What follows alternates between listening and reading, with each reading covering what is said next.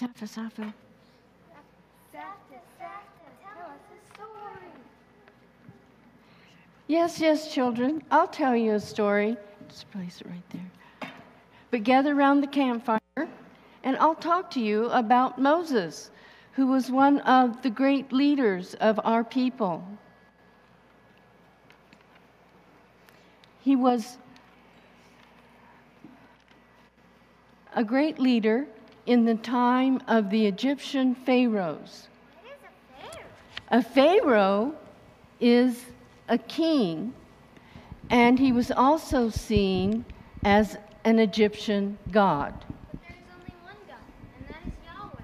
Yes, Reuben, for our people, we have one God, one Holy One.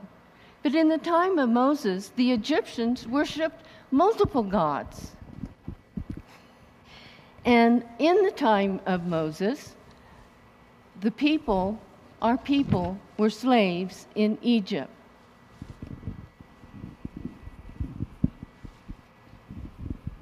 Yes, Deborah? Why were we slaves in Egypt?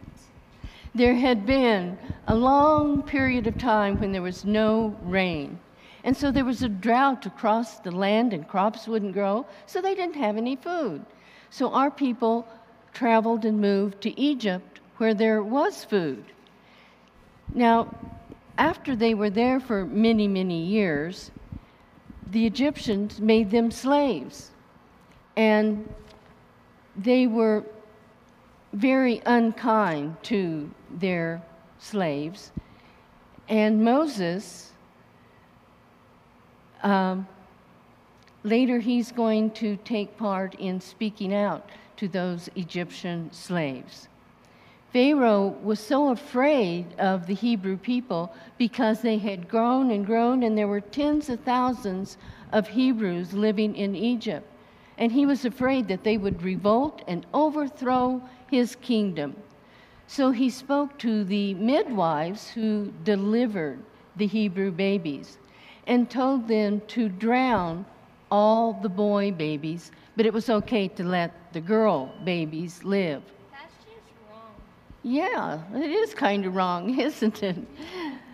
But the midwives respected Yahweh, so they let the boy babies live. So Pharaoh said to the Egyptians, whenever you see a Hebrew baby boy, drown him, but let the girls live. Well, one day, a Hebrew woman had a son. So she hid him for as long as she could.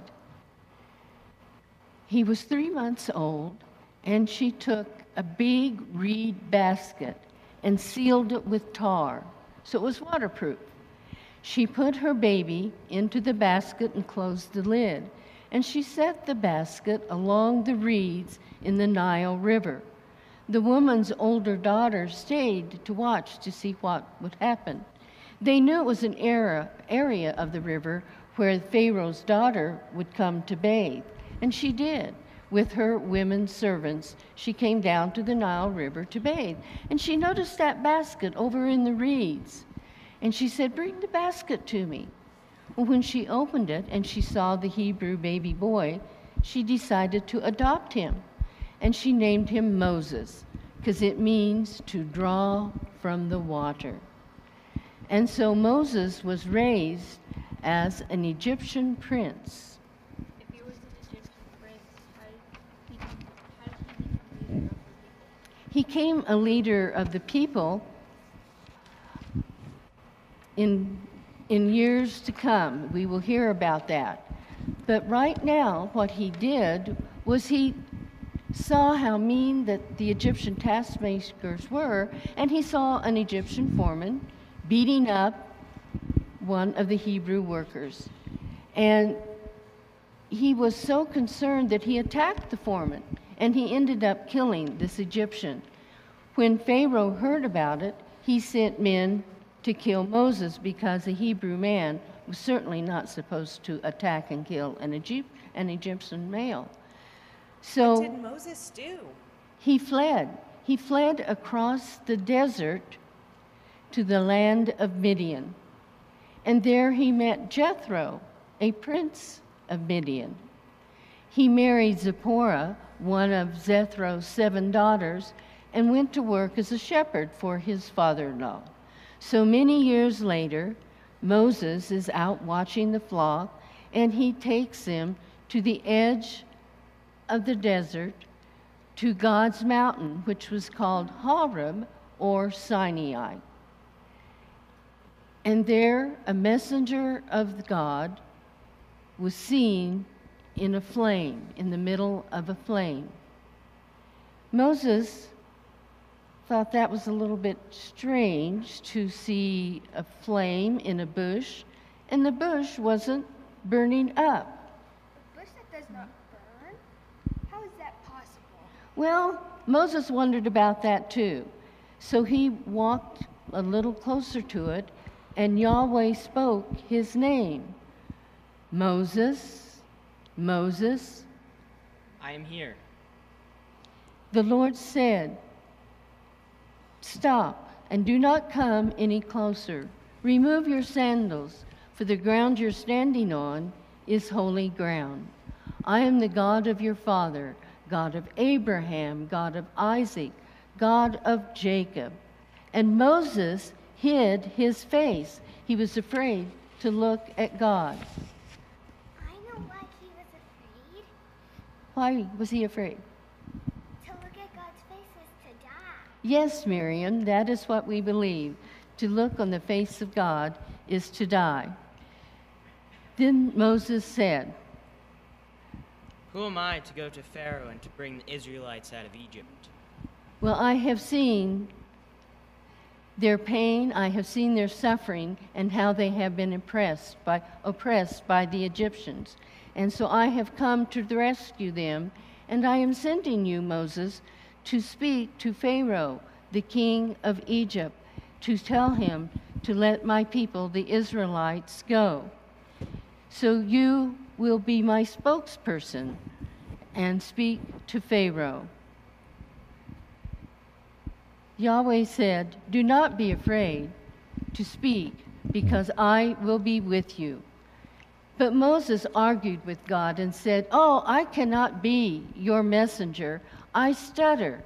And he had a whole list of other reasons on why he could not be God's messenger. But he finally accepted his call and said that he would go. So with his brother Aaron, they left to go to Egypt to tell the Pharaoh to let my people go. So what about you guys? When you're out wandering around in the forest or all, have you ever seen a burning bush that would not burn up? Not at all. What would you do, Arden, in place of Sarah? What would you do if you saw a burning bush that did not burn up? I think it would scare me. Be scared? Bryce, how would you, Esther, how would you feel if you saw a burning bush? I think it was witchcraft. You think it was witchcraft? Do any of you others have any ideas about what about you, Reuben? I think it would be cool and yet scary. It's cool and scary. What about you? I would think it would be amazing. Amazing. That's a good one, Miriam. Yes, Deborah. I would probably see why it wasn't burning and study it. You would wonder why it wasn't burning and studying it. Well, those are all really wonderful responses. I think that it would be kind of crazy and pretty amazing to see a burning bush that did not burn up. So now, children, why don't you gather your blankets and go and get settled down for the evening.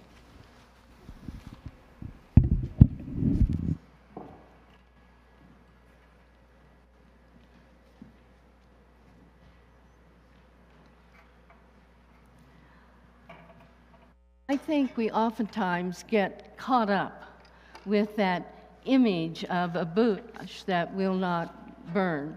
But maybe, just think about it for a moment.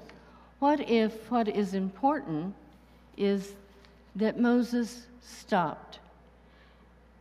He stopped for a moment He looked and he listened.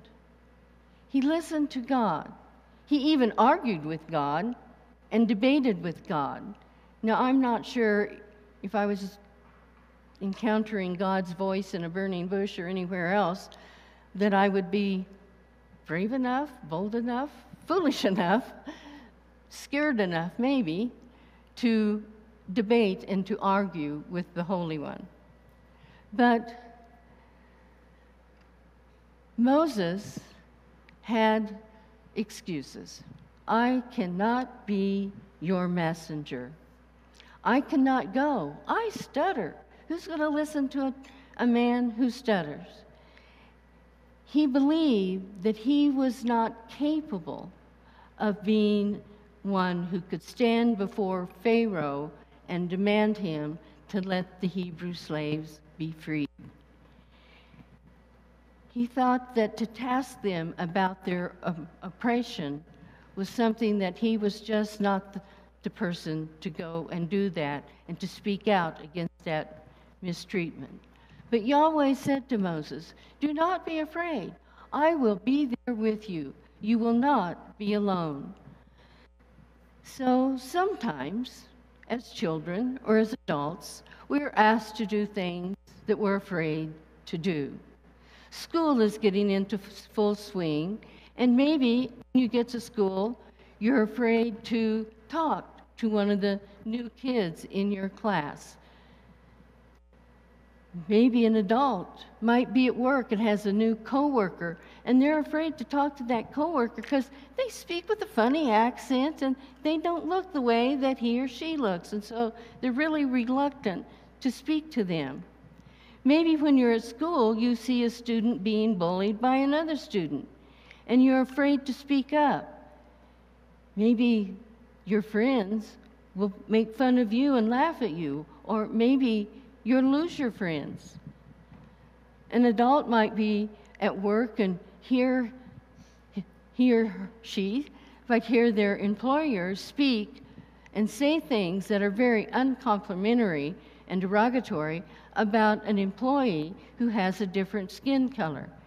And that you're afraid to speak up because you don't know, gee, maybe I might lose my job. We're all sometimes afraid. Our legs may be shaky, we may feel like we're going to faint, but sometimes we need to speak up, even though we are scared. But remember that when you're afraid, you are not alone. Think of Greta Thunberg. She is a youth environmental activist. She stood before the United Nations summit meeting and gave a passionate speech about global climate change. Think how scary for a teenager that must have been, for her to call the entire global community to task over global climate change. And then there are the students at Parkland, Florida. They co-founded a Never Again Foundation to fight for the end of gun violence following the massive shooting at the Marjorie Stoneman Douglas High School there. In the midst of their grief, their pain, their anger, they stood before the Florida legislature and they put out their case. And because of that, a state public law was passed. And what about the boy, Jalen Arnold? He has Tourette syndrome, Asperger's, and OCD. He was bullied at school because he was different. And that bullying created anxiety in him, which emphasized and created more symptoms for him. So Jalen founded the Jalen Challenge Foundation.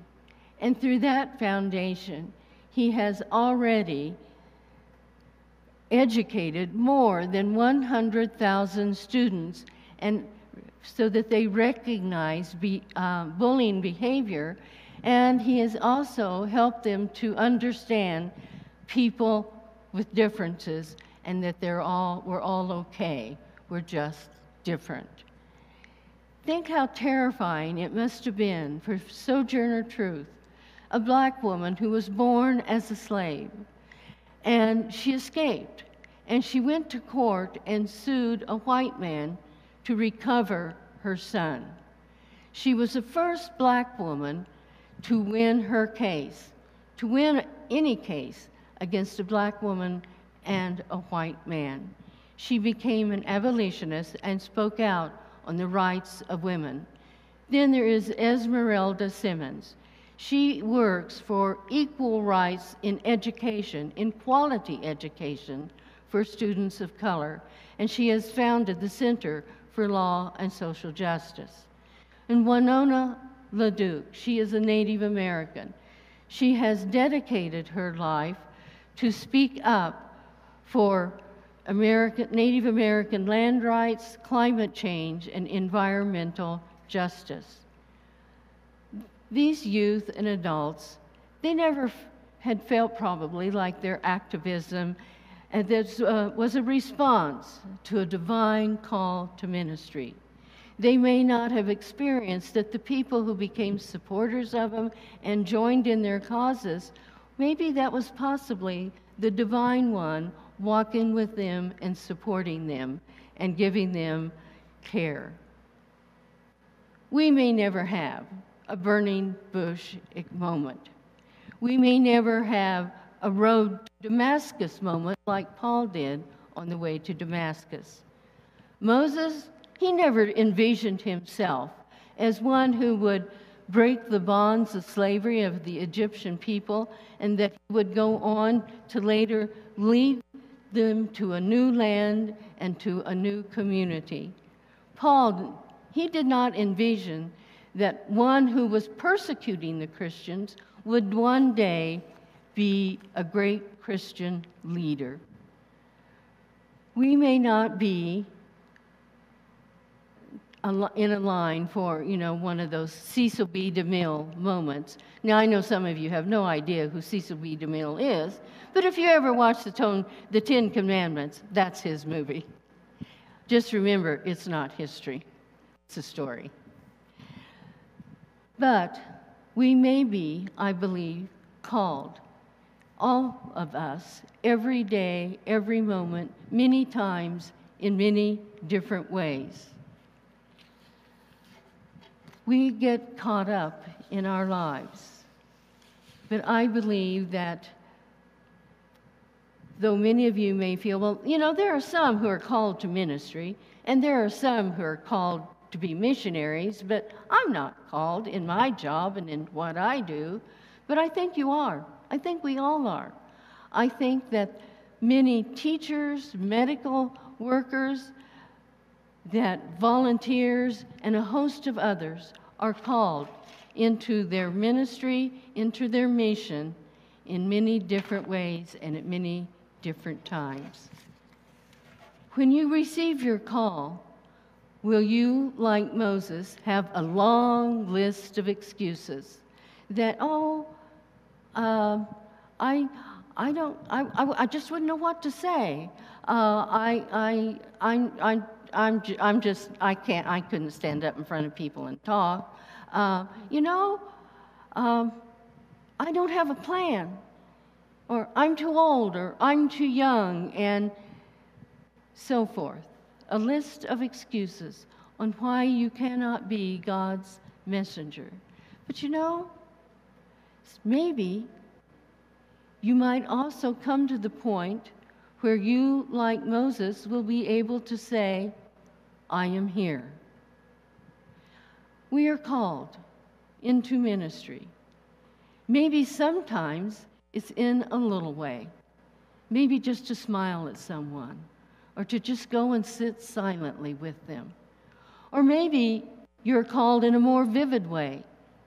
Maybe you will have that burning bush kind of moment where you are called to stand before a city council and speak out and say, we need to ban single-use plastic bags. Many ways we are called, some tiny, some big. Will you be able to stop and take a moment and listen? You know, Moses was called on an ordinary day as an ordinary man, doing ordinary work. But he stopped, took a moment to look, to listen, and to accept his call. Yes, he did argue and debate first, but he finally accepted, I am called to do this, and it will be okay, because God is with me. So when you accept your call, whether it's a big, whether it's small, remember, you're not alone. That those people who come around you, who join your cause, who listen to you, who support you, maybe they too are that divine presence supporting you and encouraging you, so that when you say, I am here, you are not alone. Moses, when he said that, was told, you're standing on holy ground. God is the ground of our being. So take that moment to stand in the presence of the divine. Take that moment to know that you are not alone and God will go with you.